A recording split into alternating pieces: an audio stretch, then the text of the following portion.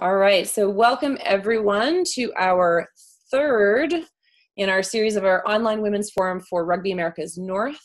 We've had two amazing presentations so far and really excited for tonight's topic as well.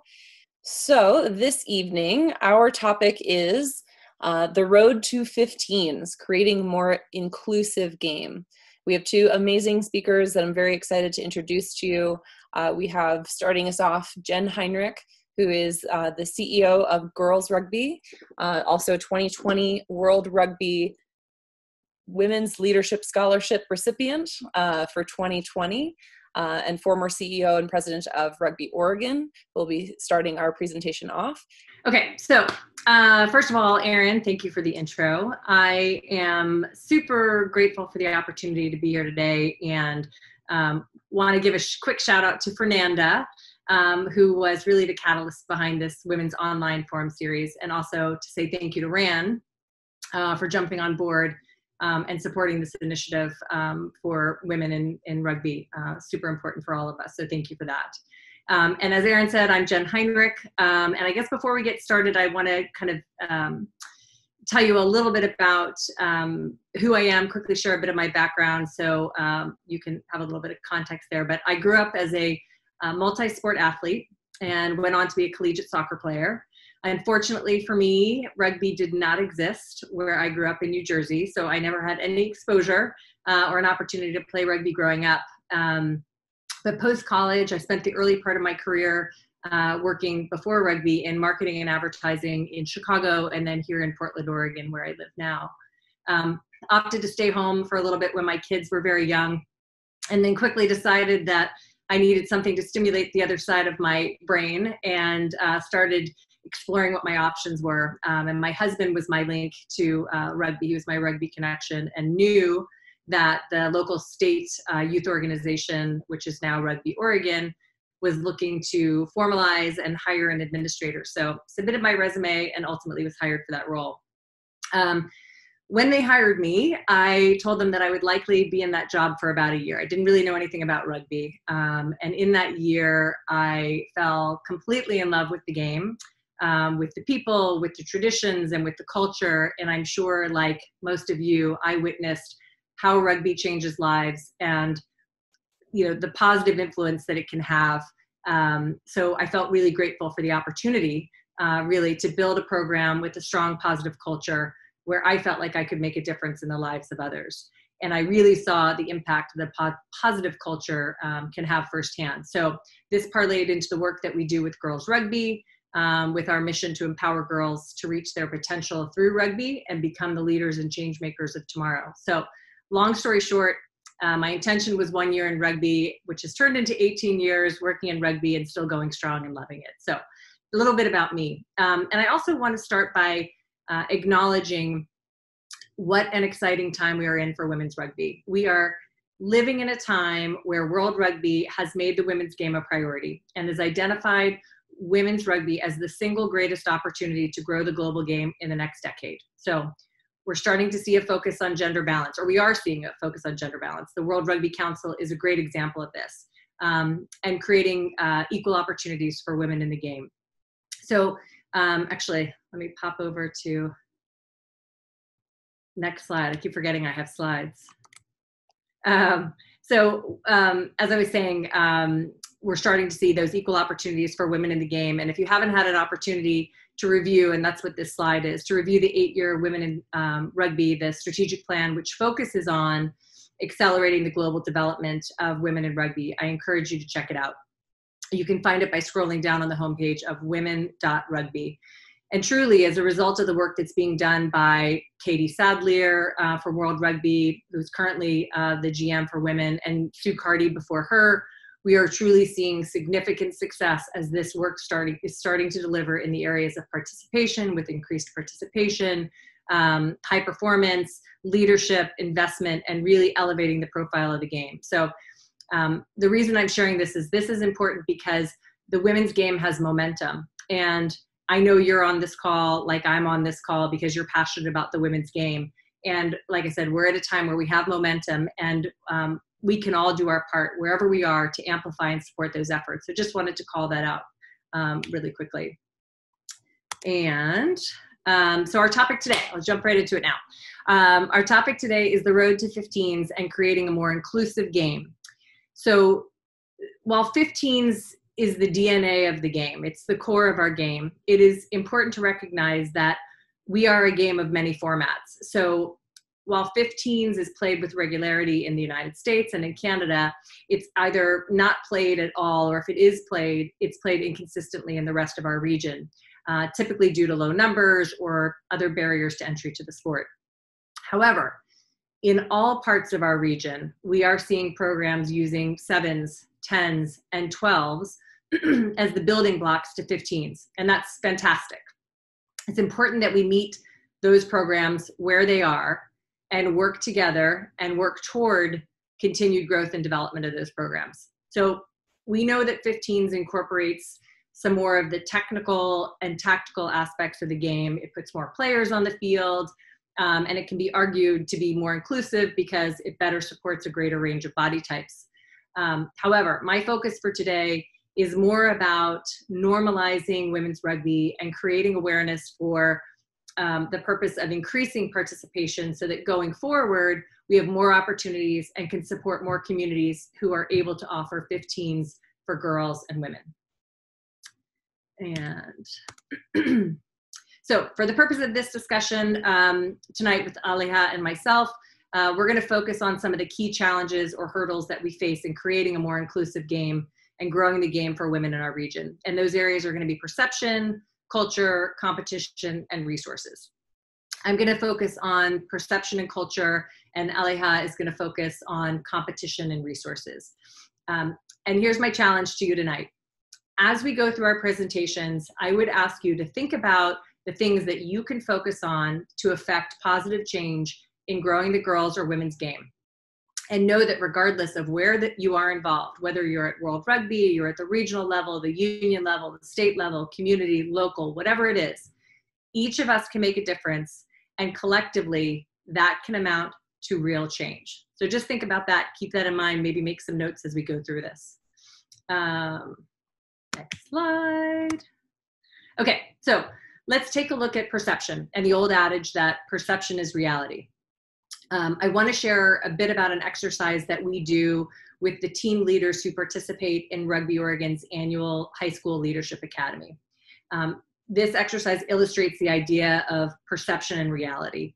So each spring we hosted a high school leadership academy where 1 or 2 players from each team were nominated by their coach to participate in a full day of leadership training with some of the top players, coaches, and referees in the country. And we typically have about 80 to 100 student athletes that participating, boys and girls. And we would kick off the day with an exercise where we take out a whiteboard and we ask the attendees to start listing what they hear from their peers, their family members, and their community when they tell them that, that they play rugby. And the responses were typically things like, it's football without pads, it's violent, it has no rules, it's dangerous, and in particular for the girls, rugby isn't for girls, it's a man's sport, manly girls play rugby, it's bloody, etc. And so lots of negative perceptions. And then we asked our attendees what they think of when they think of when they play rugby, what they think of. And what we would hear were things like, it's my family, or it's a family, or you respect your team, you respect your opponent and the coaches and the ref. It's about sportspersonship. It's essential. Sportsmanship or sportspersonship is essential. It's physical. You have to work as a team to be successful. And we always hear that it's fun. So for all of us on this call, it may seem like this is pretty obvious, but this is always an aha moment for many of the young players as they realize that what the general population thinks of rugby is very different from their reality or their experience with playing rugby. So this is the moment when they come to understand that perception is a barrier to entry to rugby.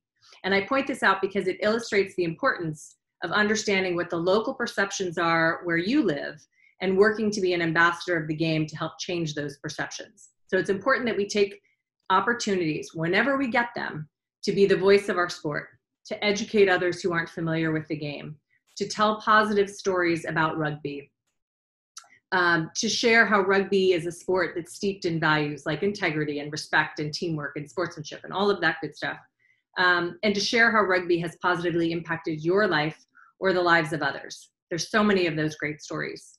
Talk about how it builds self-confidence and self-esteem in young women, and how our coaches are certified to safely introduce the key contact areas of the game. It isn't this lawless game.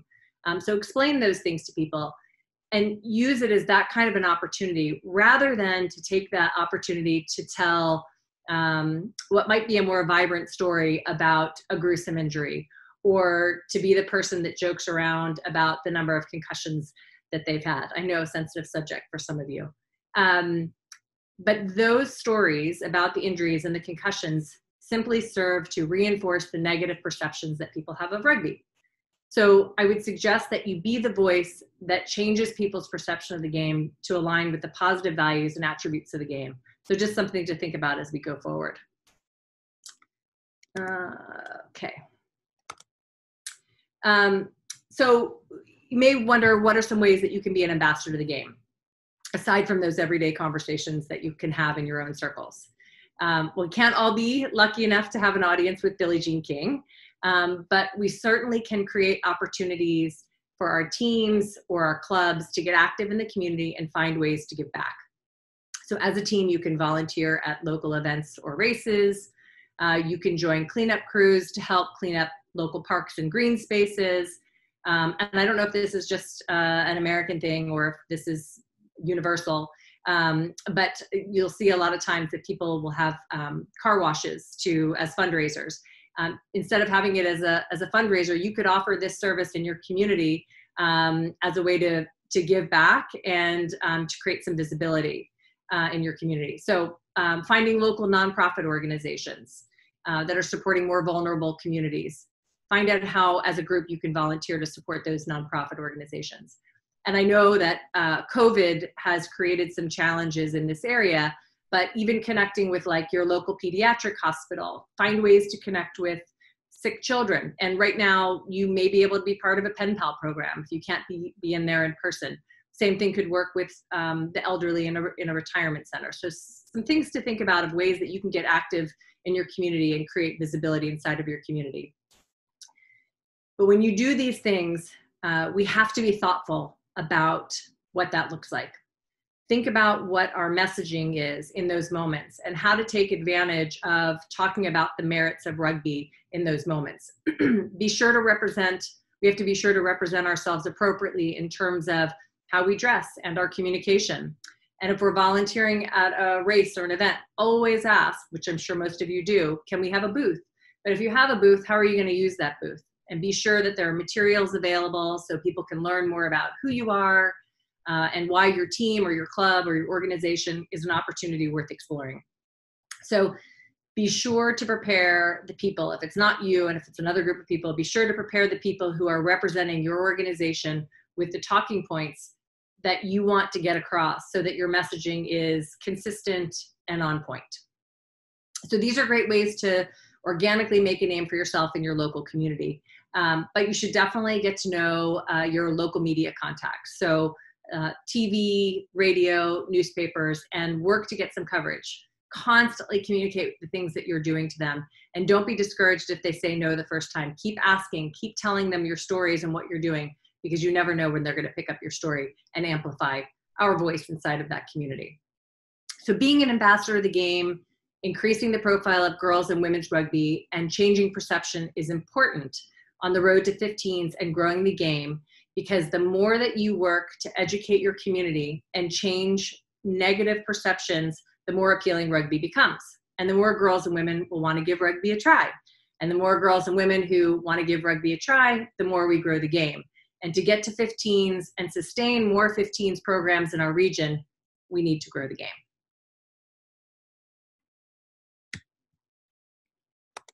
Okay, next up, a little bit about technology and social media as it relates to perception and growing the game.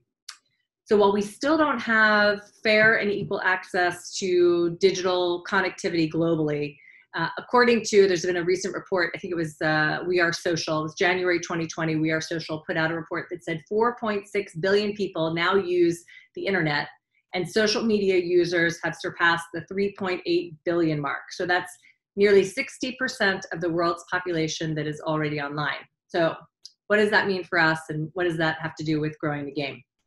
What it means is, it means that we have the ability to reach a targeted audience that is more accessible than ever before. And we have an opportunity to connect with people at our fingertips. But we are also living in a world where people are used to having information at their fingertips. So if they can't find it easily, they are moving on. The worst thing that we can do is to build and have an amazing program that nobody knows about. So set yourselves up for success. Have a professional presence online. Have a website where you can showcase your team, your mission, and your values, and all of the amazing things about rugby and why somebody would want to join and be a part of your program.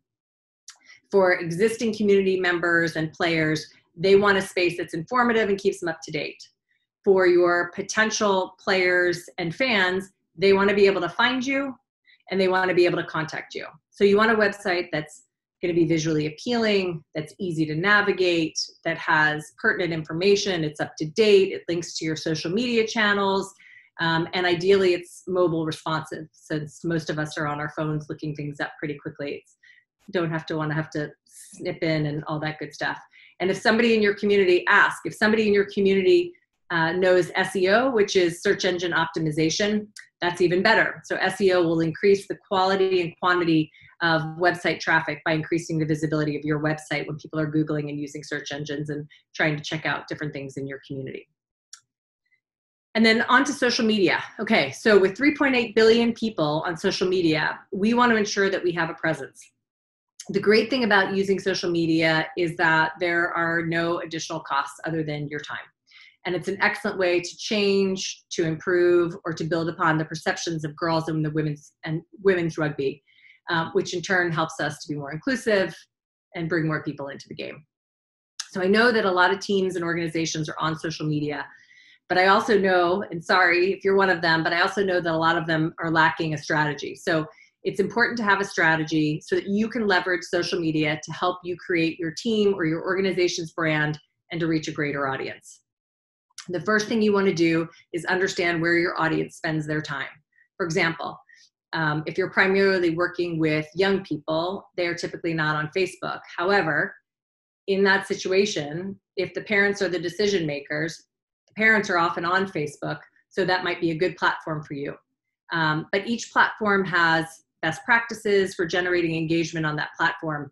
And your brand doesn't necessarily need to be on every platform, but for your posts to be targeted, you need to have a strategy specific to the platform that you're using. So in other words, if you're on Instagram stories, you need to be posting more often. Facebook, maybe it's a little bit less, but there's all these algorithms out there, and you can do some very quick Google searching and find out what those algorithms are, where you should be, how often you should be posting.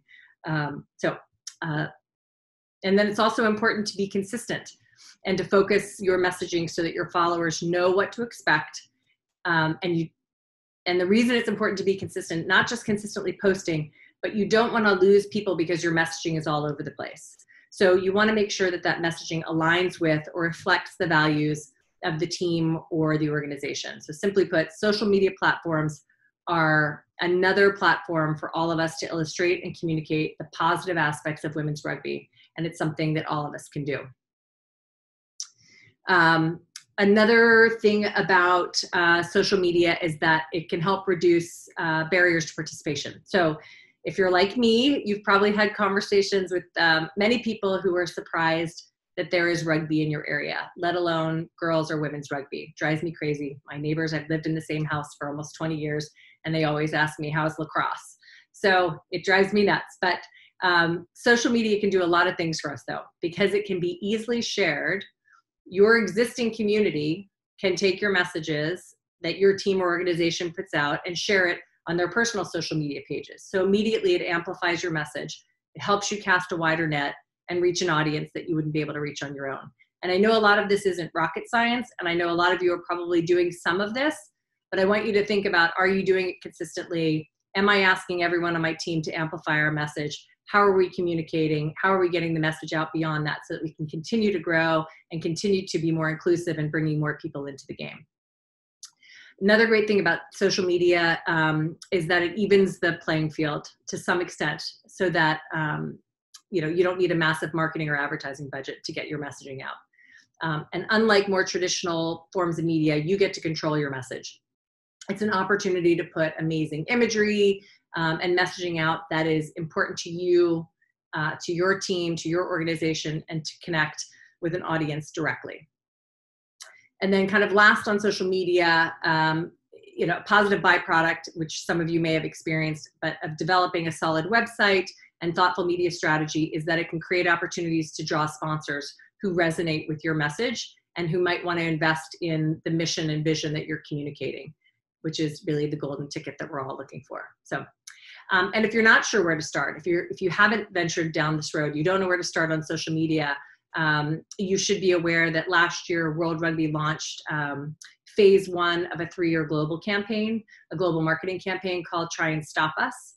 The purpose of the campaign is to lift the profile of women's rugby, attract new fans, players, and investors to the game. And the campaign, last I read, had over 10 million views and 500,000 engagements, and there was lots of positive media coverage and all that good stuff. And you can check it out and find it and kind of view it at women.rugby and share it. There's a great video on there that you could share as well.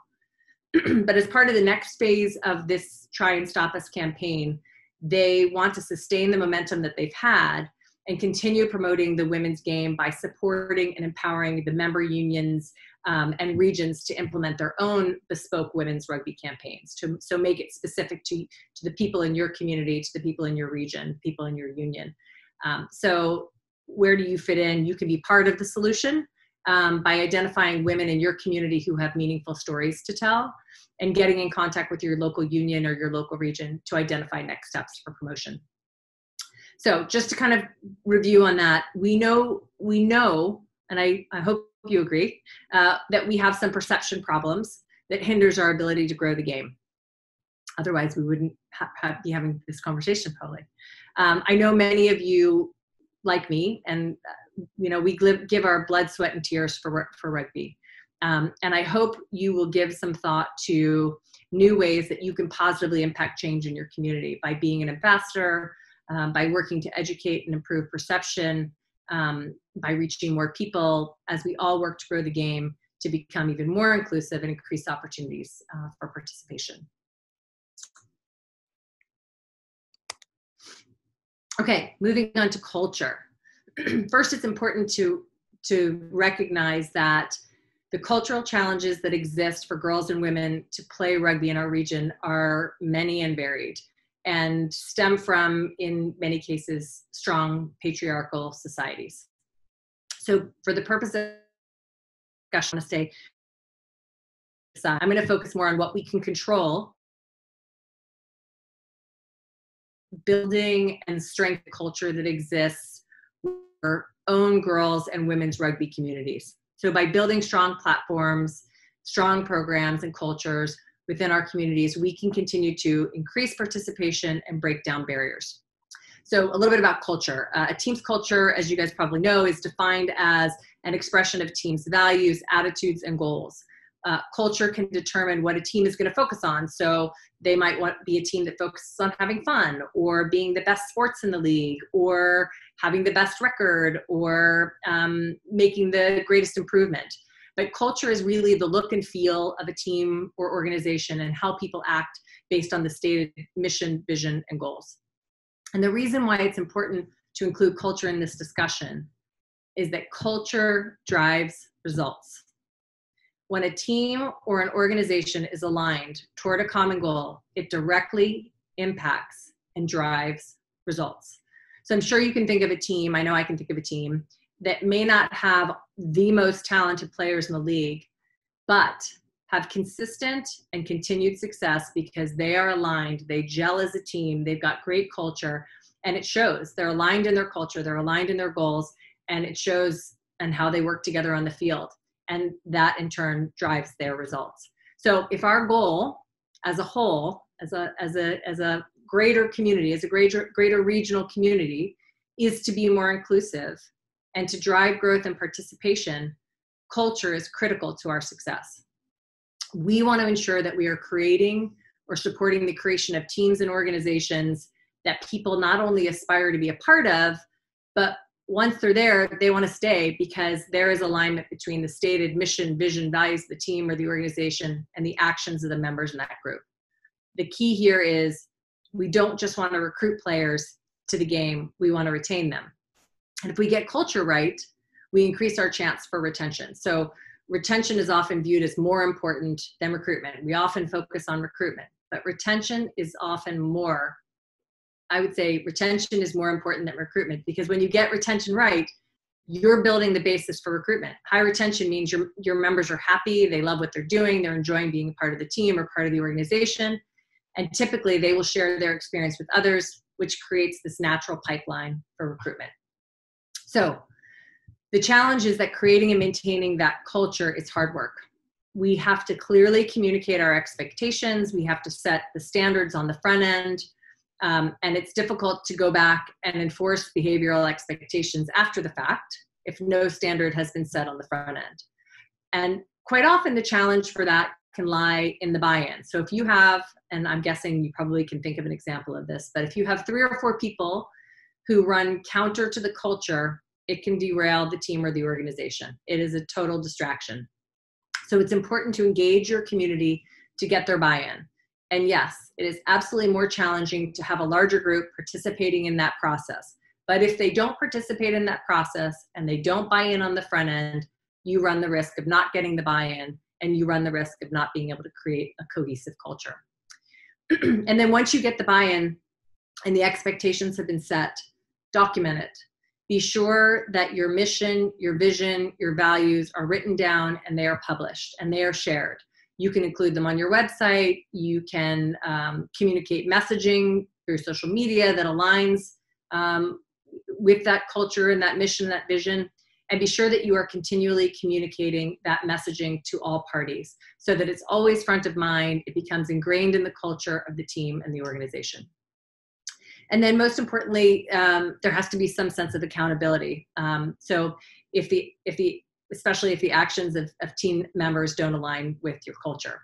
So while a code of conduct may seem more punitive, it can be helpful in establishing the basis for which you can address behavioral issues that are counter to the culture. And it's critical to address that behavior swiftly, or you run the risk of unraveling the culture. So as I said at the beginning, we are living in an exciting time for girls and women's rugby. And now we need to do our part at the local level. We need to solve our own problems. We need to control what we can. It takes time and effort, but now is the time to get things done and not wait for others. We need to organize ourselves. We need to form local committees. We need to work to get our local structures right so that we can focus on building our competition and implementing our vision, which really leads us to the second half of our presentation, which will focus on resources and competition. So thanks so much for your time today. Really enjoyed it. I wish that we were all in person because it feels really weird talking to my computer screen. But thank you, and let's do this. Yes, thank you, Jen. I think 2 really important topics that really can have a positive impact on growing the game, especially as we're working towards those 15 teams.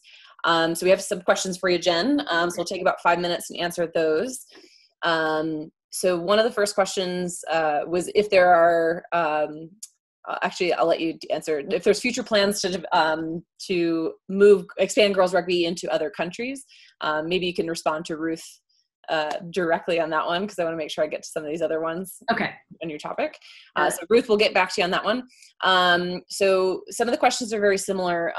So obviously there's a lot of stuff that exists out there that's not positive around the game. So Joe highlighted one that was like they have on Facebook, some of the like quarantine rugby chugging page.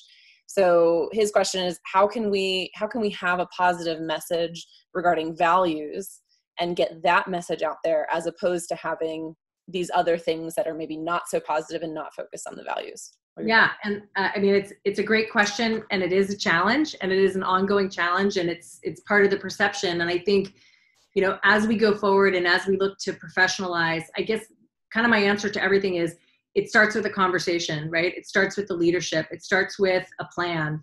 And I think the first thing that you can do is sitting down and having a conversation with the folks that are involved in kind of the negative perception, and explaining what it is that you're trying to accomplish and how we're trying to grow and build the game and how that's counter to that. I don't know that we're ever going to eradicate that. I mean, it is part of our culture. That's kind of the way that it is. But I do think that we can, at the same time, build other pieces to that, right? So if we can't always get everybody to change that behavior, we can still build other pieces. We can still put other messaging out there. And I kind of always go back to, and this is a little bit off topic, but I go back to girls rugby a little bit. When we first started looking to develop girls rugby, we did a Google search and we're like, okay, well, what does it look like for girls in the United States to play rugby? And we found our first searches, we searched it a million different ways. Our first searches pulled up women in a powder puff rugby gear, like bikini tops and short shorts. It pulled up men's rugby. It pulled up a lot of professional rugby, but there were no pictures of little girls playing rugby. So as much as we want to change some of that behavior, I think we also need to populate our social media and our presence and what have you with positive images, with images that start to tell the positive stories, and flood social media with those positive stories, so that we have that kind of, if you can see it, you can be it, opportunities, so that we're starting to change kind of what those things that we're putting out there are. If that makes sense. Yeah, absolutely. Probably only time for maybe one or two more questions, and then we'll save those for the end for those that we don't get to. Okay. Summer asks, are there any resources that you would recommend that we could use to implement some of these ideas around perception and culture? Yeah, and I think I know Aleja is going to talk about resources, so she may be able to cover some of that in there. But it's a good question. I would say if you don't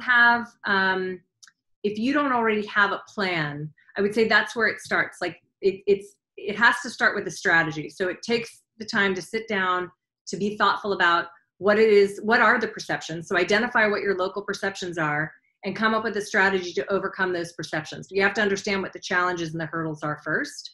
So I don't know that I actually have, I'm trying to think of, Erin, if there's something I could point to that's a specific resource, but I think a lot of it is, it's taking the time and effort to develop your own plan and your own strategy to address the specific challenges that are in your area, because they're going to be so many and varied. But I do think it's time and effort and thought and communication that's going to go into building a cohesive and comprehensive strategy to combat what the perception is, and decide what pieces of that, where are you going to attack it? Are you going to attack it by being active in the community? Are you going to attack it by changing your web presence? Are you going to attack it through social media channels? But sit down, have a plan, and come up with a strategy.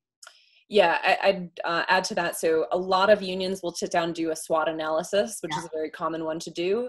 But there are an immense amount of resources out there where this exists in the business world. This exists in the education world. This exists in a lot of other worlds that doesn't necessarily exist in rugby. And what we can do is we can take those things and turn them into rugby. So one of the things Jen talked about was social media strategy, like making sure that we're putting out the perception that we want to be the perception. You can Google social media strategies and come up with a really basic one that just outlines exactly what you need to do and when you need to do it. And you just plug the rugby stuff into that. So I think there's a lot of good resources in, especially the business world, but in some of the other kind of areas that we can then just repurpose for rugby. And I would also say, not knowing what all the structures are in all of the areas of our region, but tap into your regions, your unions, your state organizations, tap into the knowledge base that exists there to get that kind of support. And I remember having a conversation not long ago with Jen Gray at RAN, and talking about how RAN isn't just a competition structure, it's a resource as well. So there are resources to tap into within our community as well, just in terms of kind of that people who have that knowledge and education that can help build those plans.